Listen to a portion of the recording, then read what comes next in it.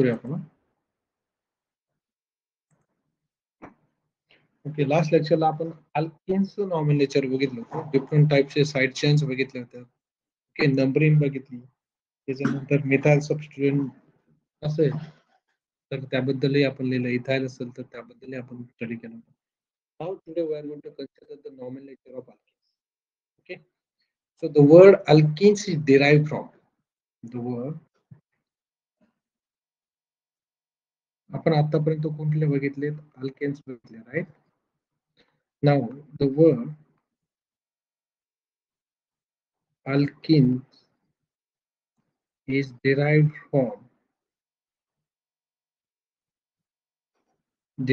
by the replacing the suffix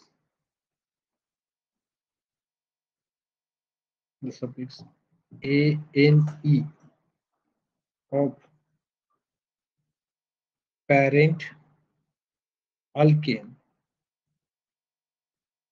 by ene. Okay, लक्षात काय ठेवायचे, अल्केन मधला एई आपण कशाने रिप्लेस करायचा, ई ने, that is in. Okay, so thus the alkane obtained from ethane will be named as, just for example आपण म्हटलं की इथे मी म्हटलं की जसं तो हा इथेन आहे, तर माझं इथं काय करायचंय, you have to just replace एने बाय ईएन. ओके, तुम्ही नॉमिनेचर कसं करणार, ethane, you can see here. So thus the alkane obtained from ethane will be named as ethene. Propane जर असेल सपोज प्रोपेन, तर त्याला काय बोलणार आपण, प्रोपीन. ओके, ब्युटेन असेल तर त्याला काय म्हणणार, suppose it is butane, N replace by ईएन, that is butene. So like या पद्धतीने आपण वेगवेगळ्या कंपाऊंडचे नॉमिनेचर करू शकतो. So butane and all other higher numbers of series have isomers which differ in the position of the double bonds. कसं असतं, जसं तुम्ही आता इथं आपण स्ट्रक्चर बघितलं की हे दोन इथेन आणि इथेन मध्ये जर बघितलं, सो इथेन मीन्स CH3 आणि ethane means CH2 double bond CH2. तसंच propane CH3 CH2, this is CH3 and here it is CH3 CH double bond CH2. So हे जे दोन काही आयसोमर सुरुवातीचे आहेत, सॉरी दोन काही मॉलिक्युल्स आहेत आपण जे कन्सिडर करतो, इथेन आणि प्रोपेन, तो यांना आयसोमर्स नाहीये, यांना आयसोमर्स नाही. पण जर सपोज तुम्ही ब्युटेन जर कन्सिडर केला, सपोज ब्युटेन आपण इतर स्ट्रक्चरला CH3 CH2 CH2 CH3 हे ब्युटेनचं स्ट्रक्चर आहे, आणि ब्युटेन लिहायचं झालं तर ब्युटेन लिहिताना वेगवेगळे प्रकार आहेत.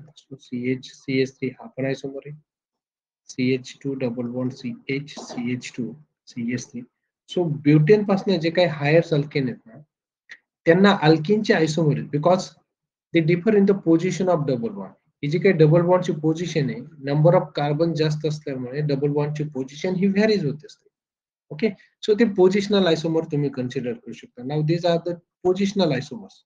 हे पोझिशनल आयसोमर्स आहेत, याला तुम्ही 2 ब्युटेन म्हणू शकता आणि याला 1 ब्युटेन म्हणू शकता. So both having the same molecular formula, दोघांचा molecular formula सेम आहे, C4H हा त्याचा molecular formula आहे दोघांचा, but they differ in the position of the double bond. Double bond ची पोझिशन चेंज झाली म्हणून त्याला पोझिशनल आयसोमर म्हटलं जातं. So the IUPAC rule for nomenclature of alkenes are as follows. आता जे काही IUPAC nomenclature आहे त्यातला आपण फर्स्ट रूल कन्सिडर करू.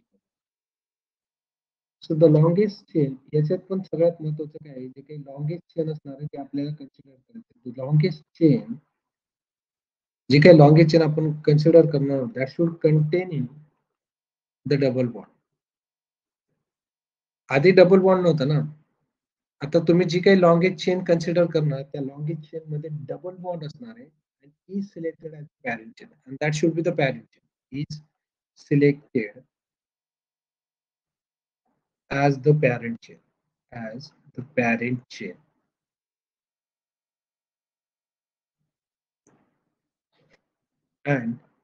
And is written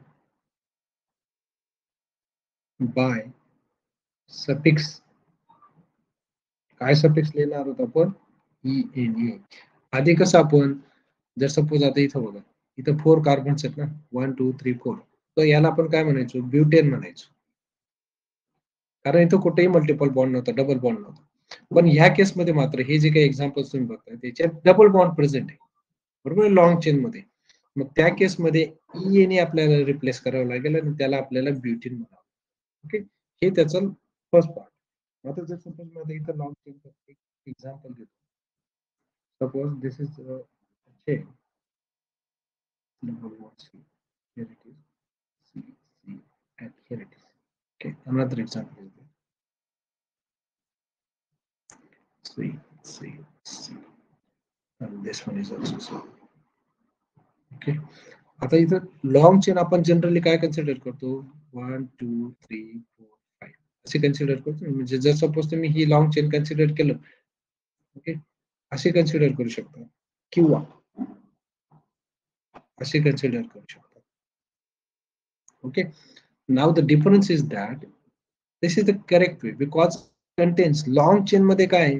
Long chain containing double bond contains double bond. इथं लॉंग चेन मध्ये डबल बॉन्ड प्रेझेंट आहे. पण याच्यात लॉंग चेन मध्ये डबल बॉन्ड नाही. So this is the wrong वे. तुम्हाला जे काही लॉंग चेन सिलेक्ट करायची असेल ती ह्या मेथडने कन्सिडर करावी लागणार. दिस इज नॉट द वे. कारण हा लॉंग चेनचा पार्ट नाहीये. So the double bond should be the part of long chain. Okay, तो असणं गरजेचं आहे. ते इम्पॉर्टंट.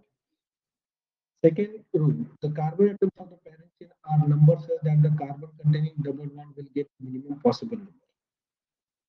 म्हणजे आता इथं जर सपोज पुन्हा इथं काय लिहिणार आहे आपण second rule, the carbon atoms of the parent atom, carbon atoms of the parent chain, जे काही parent chain आपण कन्सिडर करतो, parent chain are numbered in such that the carbon atoms containing double bond will get the minimum number. Will get the minimum possible number. Okay, म्हणजे मग अशा आता इथंच example C double C हेच example घेऊया. ते जे कन्सिडर केलं C double C C C. Okay, आता आपण इथं लॉंग चेन सिलेक्ट केली अशी, इथं लॉंग चेन सिलेक्ट केली, इथं पण ती लॉंग चेन सिलेक्ट केली. ओके, मी दोन वेने नंबरिंग करून दाखवणार म्हणून लॉंग चेन दोघं ठिकाणी सेम लॉंग चेन सिलेक्ट. जर नंबरिंग सपोज आपण केली 1, 2, 3, 5, आता हा डबल बॉन्ड इथं स्टार्ट होते, दिसतोय? हा डबल बॉन्ड इथं स्टार्ट होते, राईट? सो याला मिनिमम नंबर काय आला?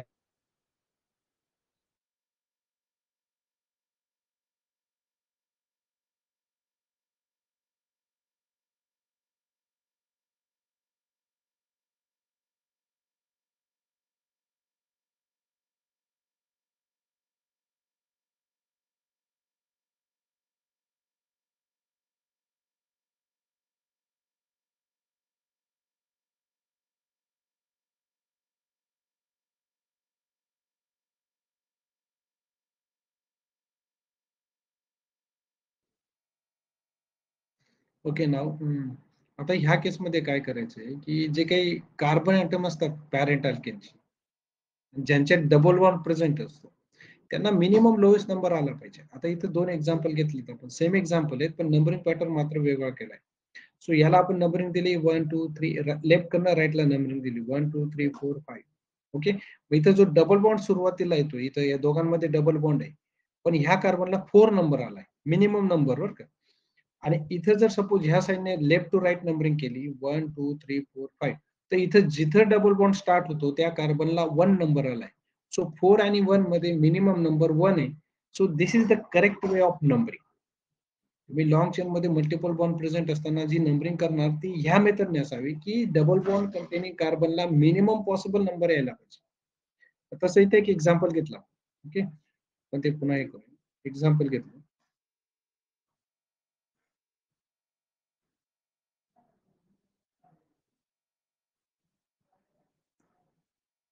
ओके, आता ह्या केसमध्ये नंबरिंग बघायची, लेफ्ट कडनं करायची की राईट कडनं करायची मला सांगा बरं. लेफ्ट कडून. कारण डबल बॉन्ड प्रेझेंट आहे लेफ्ट. डबल बॉन्ड प्रेझेंट आहे. नाही, इथं पण डबल बॉन्ड प्रेझेंट की आहे. इथं लेफ्ट कडनं करायची की राईट कडनं करायची? कुठल्या पण बाजूला. दोन्ही साईडने केलं तरी कारण चालेल. काय? एक्झॅक्टली, कारण डबल बॉन्डला दोघं साईडने सेम नंबरिंग येतं. इथनं ह्या साईडने नंबरिंग करणं गरजेचं आहे आपल्याला. So here it is, this is 1 2 3 4. Numbering करायला आपण दोघं साईडने करू शकतो, 1 2 3 4.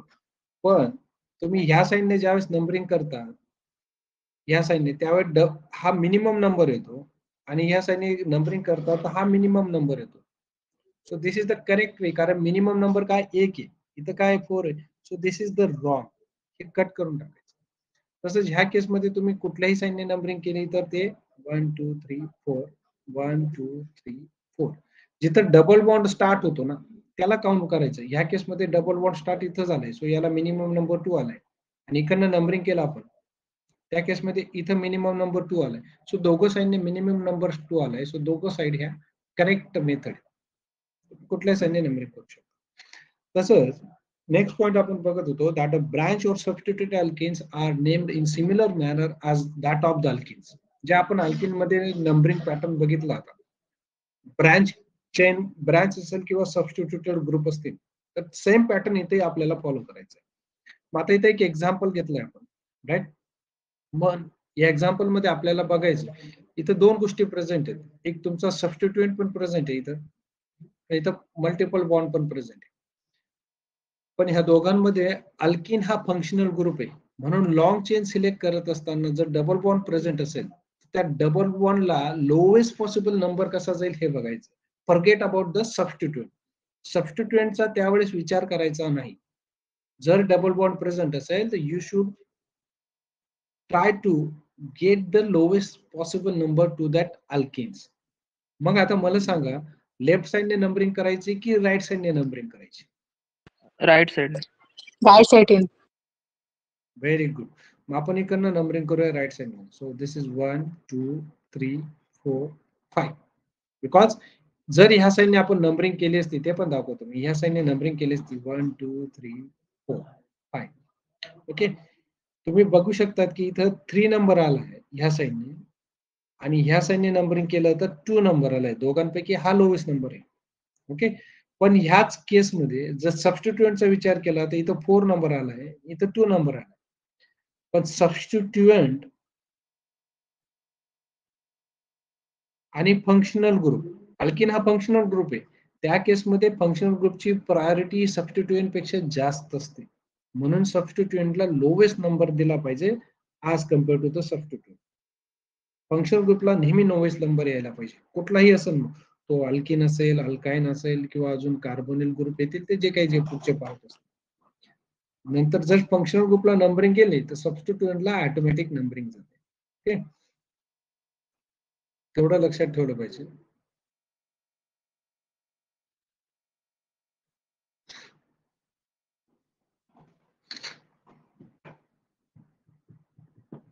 अजून एक एक्झाम्पल देतो, मला तुम्ही सांगायचं. So here it is CH3 CH CH3, this is CH double bond CH2. एक एक्झाम्पल आहे. Another example is CH2 C double bond CH2. This is CH2 and CH3. Okay, आता मला सांगायचं नंबरिंग कसं करायचं. This is left and this is right. This is left and this should be right. सांगा कुठनं numbering करायची. या first example, right side. Right साईडून. Right side. Very good. This is 1 2 3 4. आता इथं लॉंग चेन मध्ये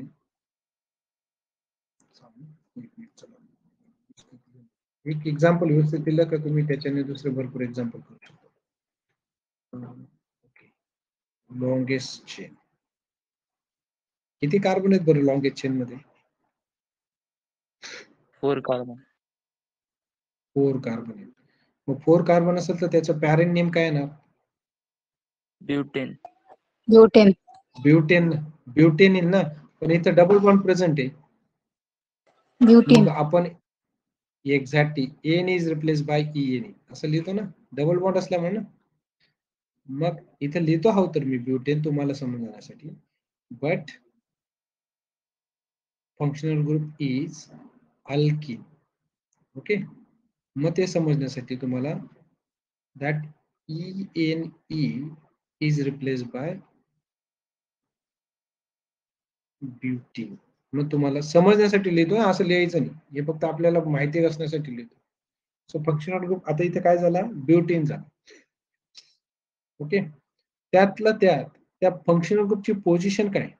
फंक्शनल ग्रुपची पोझिशन काय? किती नंबरला First. डबल बॉन्ड प्रेझेंट आहे? 3, First. 2. 1 नंबरला आहे. 1 इथून स्टार्ट झाला ना, हा डबल बॉन्ड आहे ना. So double bond start 1 number पासून झाला. So position is 1. आता सबस्टिट्युएंटची पोझिशन काय? Third position 3. Third position. आणि कुठला ग्रुप आहे तो? Methyl group. Methyl. Very good, this is methyl. मग आता आपल्याला नाव लिहायचंय कंपाऊंडचं. त्या कंपाऊंडचं आपल्याला नाव लिहायचं. काय नाव लिहिणार? सबस्टिट्युएंट आधी लिहितात नेहमी. सबस्टिट्युएंट आधी लिहिले जातात. ओके, त्याच्यानंतर पॅरेंट नेम लिहिलं जातं. Parent name. आता सबस्टिट्युएंट इथं काय? 3 मिथाइल. 3 मिथाइल. आणि पॅरेंट नेम काय? ब्युटीन. 1 exactly 1 butene. 1 ब्युटीन. अशा पद्धतीने याचं नाव. तसंच आता हे एक्झाम्पल बघा. ओके, तसंच आपण हे एक्झाम्पल सॉल्व्ह करू. चलो, याला नंबरिंग कशी करायची मला सांगा. कुठून करायची, कशी करायची? दोन्ही साईडने करू शकतो ना. म्हणजे दोन्ही साईडने जर सपोज मी आता इकडनं नंबरिंग केली 1 2 3 4 5 किंवा इकडनं केली 1 2 3 4 5, चालेल? चालेल का? हो सर. चालेल का? अजून प्रश्न विचार. Is this way? मी आधी काय सांगितलं होतं की तुम्हाला लॉंगेज चेन जर कन्सिडर करायची, हे बघा इथं लॉंगेज चेन जर कन्सिडर करायची असेल आणि तुमच्या मॉलिक्युल मध्ये जर डबल बॉन्ड प्रेझेंट असेल, तो डबल बॉन्ड तुम्ही काउंट करायला पाहिजे ना. आता तुम्ही इथं चेन कशी काउंट केली बरं, बघ दाखवतो. चेन कशी काउंट केली माहिती का? दिस is the chain. He chain झाली. या चेन मध्ये डबल बॉन्ड कुठे आला बरं? Double bond is not a part of the chain ना. So this is not the way. Double bond तुम्हाला घ्यावाच लागेल चेन मध्ये. तुम्हाला डबल बॉन्ड चेन मध्ये घ्यावाच लागेल. मग त्यासाठी तुम्हाला चेन सिलेक्ट करायची आधी. चेन सिलेक्ट करायची असेल तर तुम्ही अशा पद्धतीने चेन सिलेक्ट करू शकता. दिस इज द चेन. और किंवा अशी केली तरी चालेल, कारण दोघं साईडने सारखेच कार्बन आहे. दोघं साईडने करू शकता. मग नंबरिंग जर द्यायची झाली तर आपण नंबरिंग देऊ शकतो त्याला. दिस is 1 2 3 and 4. He correct way numbering आहे का? पण ही पण नंबरिंग चुकीचे आहे सर. काय करायला पाहिजे? मग ह्या डबल डबल बॉन्डला बॉन्ड. जर एक नंबर दिला, व्हेरी गुड, व्हेरी गुड. इथं जर एक नंबर दिला, ह्या कार्बनला 2 नंबर, इथं 3 नंबर, इथं 4 number. This is the way. किंवा 1 2 3 4 कुठूनही नंबर दिले तर सेम आहे. ओके, सो तुम्हाला आधी सिलेक्ट काय करायचंय मी पहिल्यापासून सांगतोय. लॉंग चेन सिलेक्ट करायची, then numbering should be there. Okay, आता इथं आपण नंबरिंग देणार. So this is 1 2 3 and 4. मग आता इथं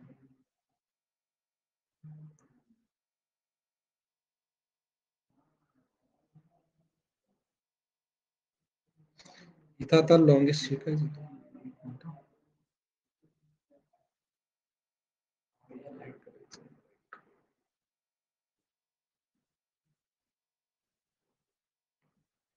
दिसत नाही का?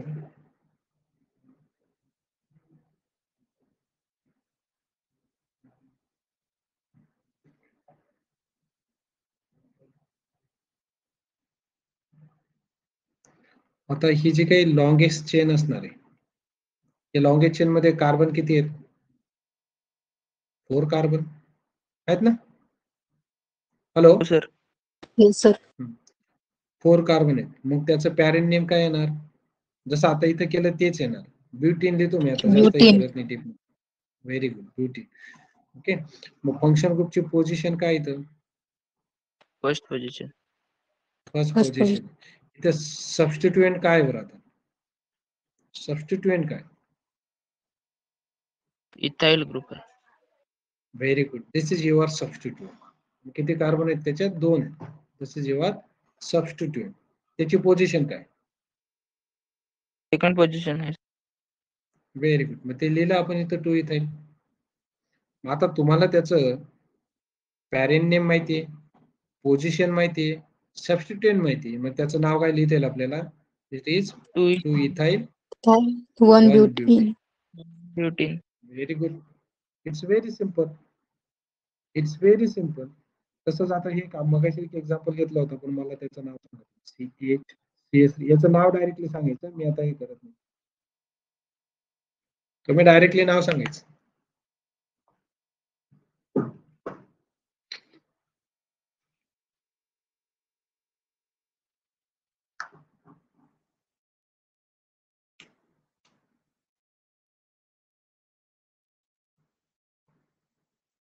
Four methyl 120.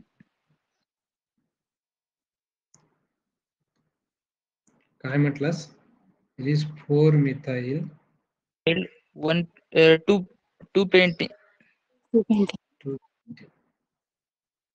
So 1, 2, 3, 4, 5. Very good. Substituent is there 4 and this is 220. Very good. हे खूप सिंपल आहे.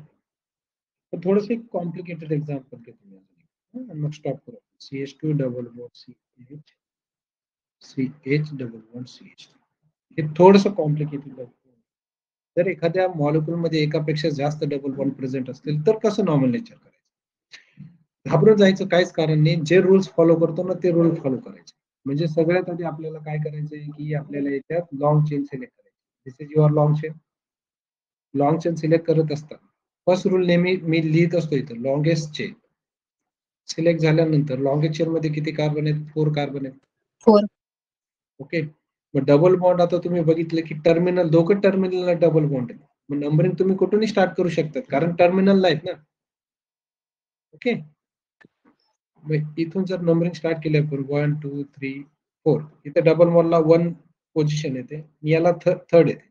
किंवा इकडनं स्टार्ट केली 1, 2, 3, 4, इकडनंही सेम येते. सो दोघे वेळेने सेम नंबरिंग येते. ओके. 4 कार्बन असल्यामुळे त्याचं पॅरेंट नेम ब्युटीन असणार की नाही? डबल बॉन्ड प्रेझेंट आहे म्हणून ब्युटीन म्हणतो आपण. बरोबर आहे ना? हो sir. Yes sir.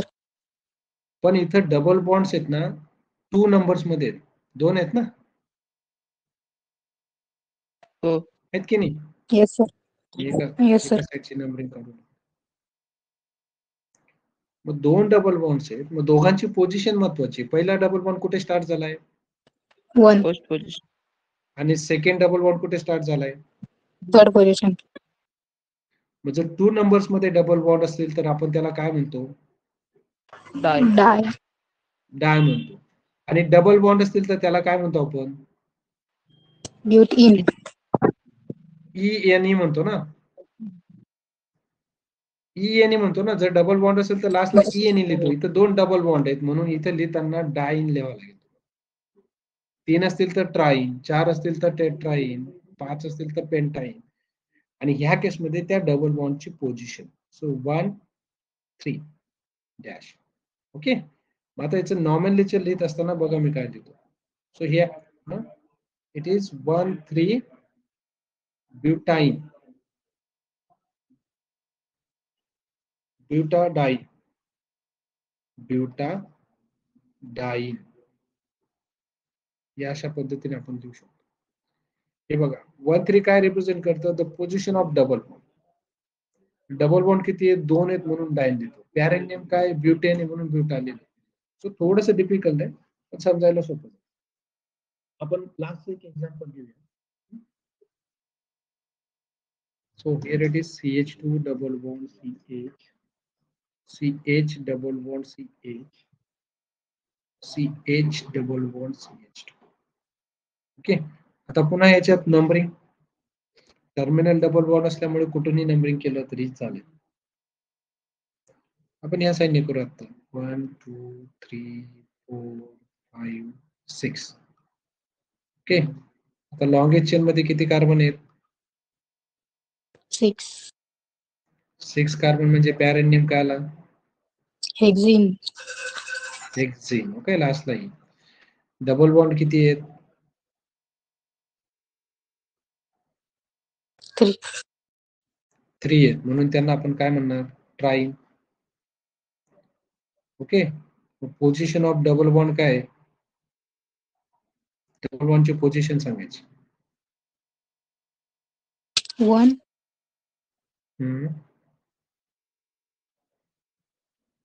1 3 and 5. 6. 5. So 1 3 5. Okay, this is trine. 1 3 5 trying. आणि पॅरेंट नेम काय, हेक्झाईन. हेक्झाईन आहे ना, आता याचा आपण आयपॅक नेम लिहू. So it is 1 3 5 hexa trying. It is very simple. Okay, काही क्वेश्चन्स.